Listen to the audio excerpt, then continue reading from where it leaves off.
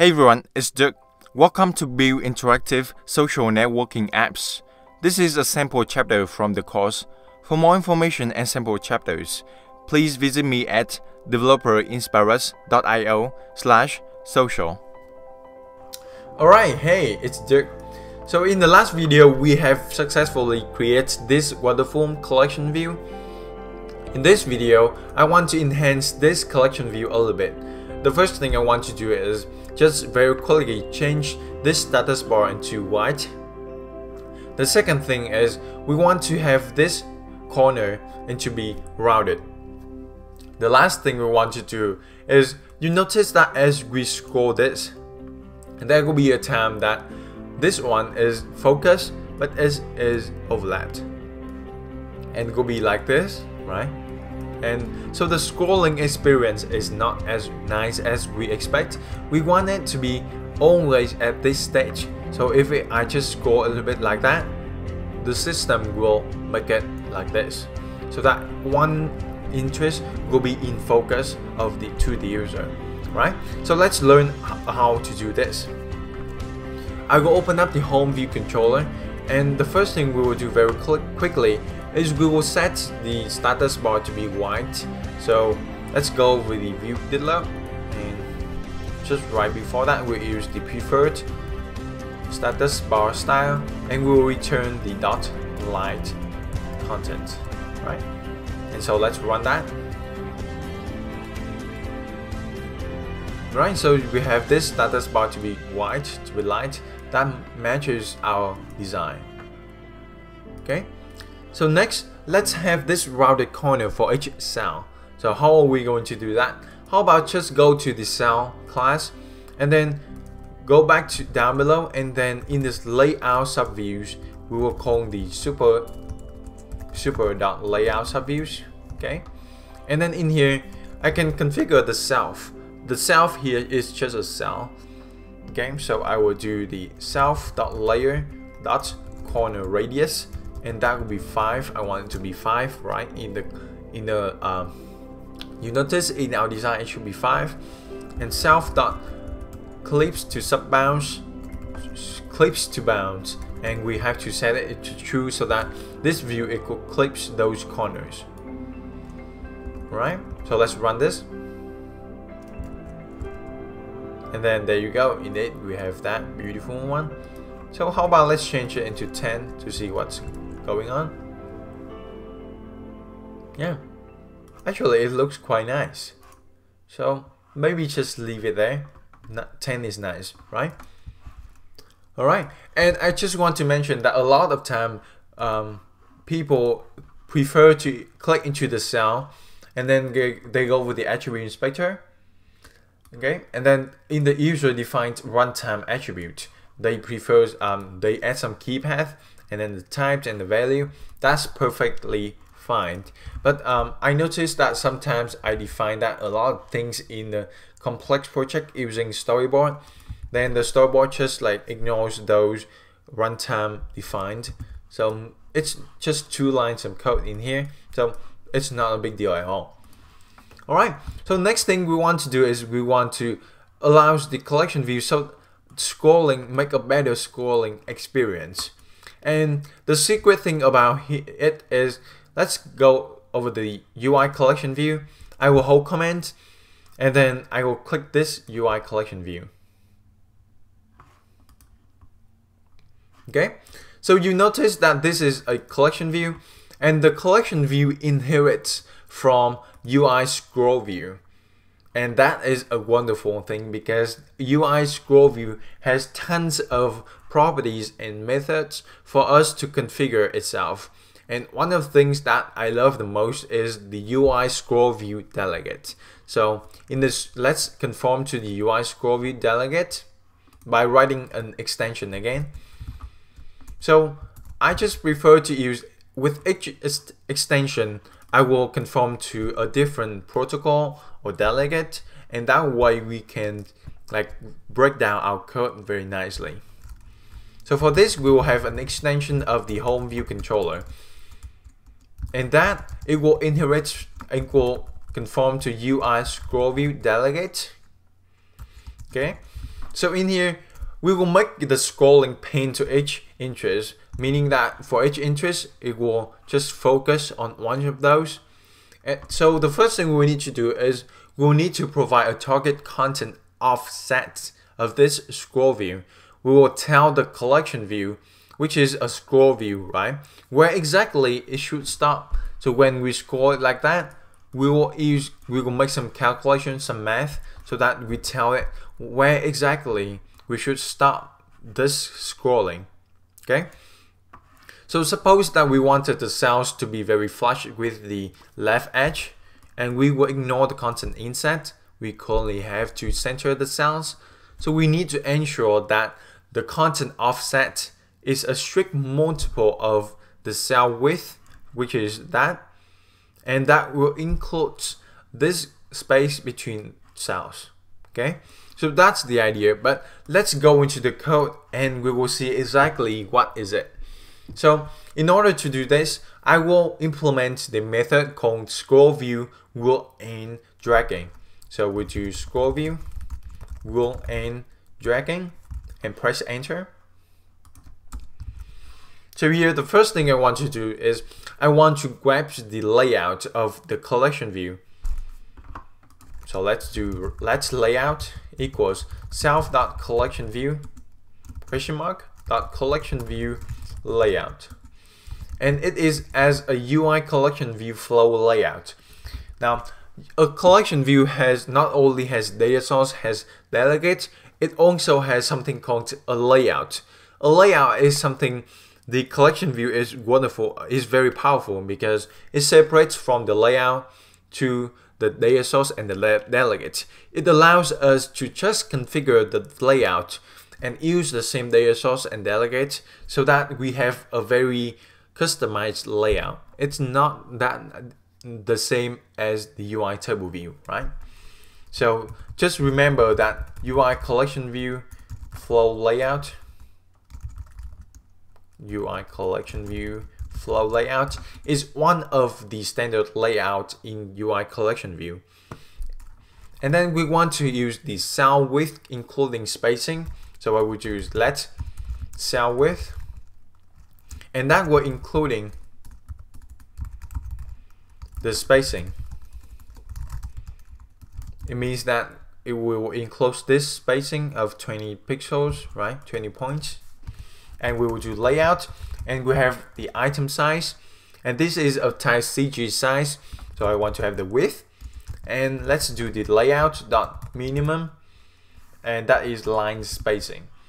Well, there are two kinds of minimum. It will have minimum line spacing and will have minimum inter item spacing. Okay, so if we are scrolling horizontally like that, we will use the minimum line spacing, which is this one, and if we use scrolling vertically, we will use the minimum inter item spacing. Okay. Alright, so next I want to access the underlying memory value, and we want to getting that of the target content offset. Okay, so it sounds like kind of like hard, kind of like some big term, but don't worry. Okay, it will make sense to you, and we'll use the target content offset over here, and we'll use the var offset. That is target content offset, and we'll use memory, and that one will give us a CG point, and then we can set those offsets. So before our calculations, we have to compensate for all the content inset by adding it to the content offset, because we can see more to left, and as a result of the inset, so we want it so that like when we scroll like this, it's always like that. Okay, it will be like this, right? So let's do that. We have the index. We want to calculate what is the index right now of the interest in the interest group array. So we want to do offset dot x, and we'll plus ScrollView dot content inset, ScrollView dot content inset, and then we want to do left, and then make it into a parenthesis, and we will divide it by the cell width including spacing, right? So that will give us the index of right now what is the cell, what is the item currently on the screen, okay? Just based on the whole width of the scroll view and then the width of the cell. Alright, and then we will do something like let's route it index, because this is the result of a division. We want it to be rounded, so we will round it with the index. Let me see, what is this?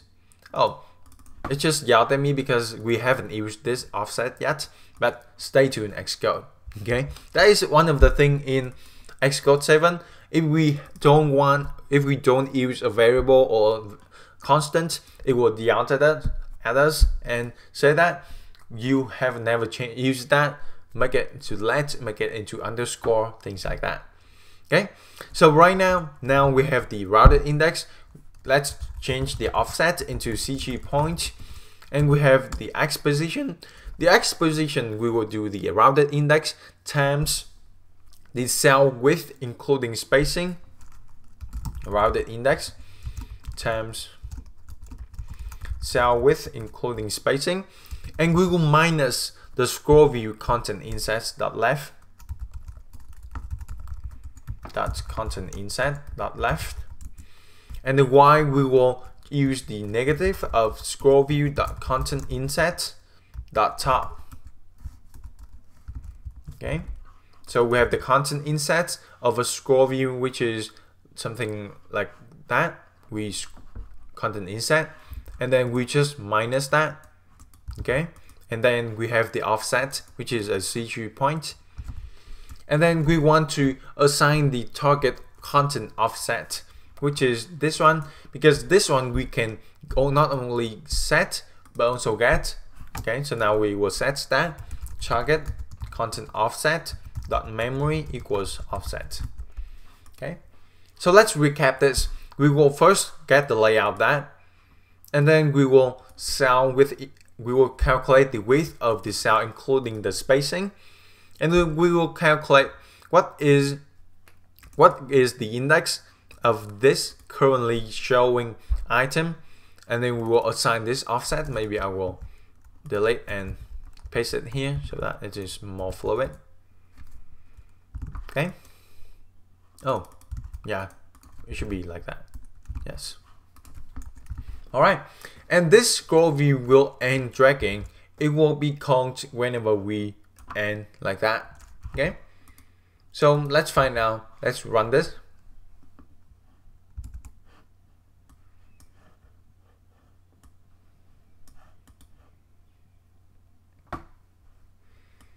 And a lot of time that when you run this and nothing happened, you didn't get the result, even if you already have this extension of home view controller and its subclass, it conforms to UI ScrollView delegate. So there are two cases may happen. The first one, maybe your code right down here is false. The second one is you need to go back to main.storyboard and set the delegate for the collection view to be this view controller, because the delegate for collection view is UICollectionView delegate, right? It's also a UI ScrollView delegate, so we will have to conform to UI ScrollView delegate. Okay, so now when I scroll it like that, and then it will make it back. Okay, it doesn't allow me to, like, it will snap back essentially. Okay, see that? Very nice, right? Right? So it will have a much better experience, scrolling experience, than you just like have it right down here and doesn't show anything. Okay, so it will snap back like that. Alright, good job guys. So I hope that you have been enjoying this tutorials. If you have any questions, just feel free to post it right down below, and I will be glad to answer all of your questions. So now, here comes your challenge in this video. Your challenge in this video is to create 3 buttons and configure those buttons. Okay, and let me show you those buttons will look like after you complete the challenge. It will be very much likely your button in the prototype. So here is the discover button, okay, the new interest button, and we want to have the user profile button.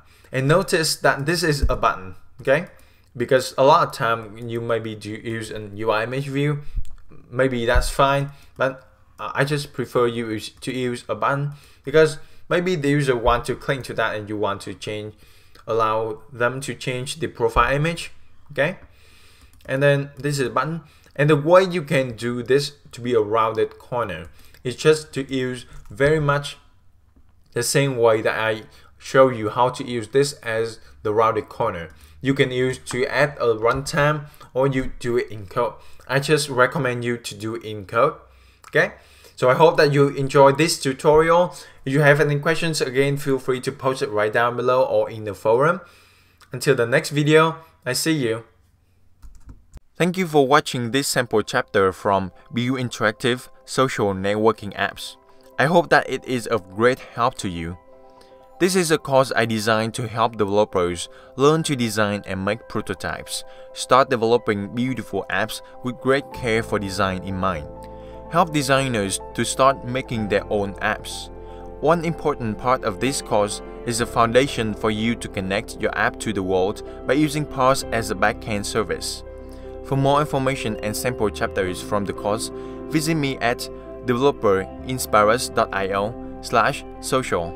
Till next time, go out there, learn new things, craft your ideas, and contribute to the world.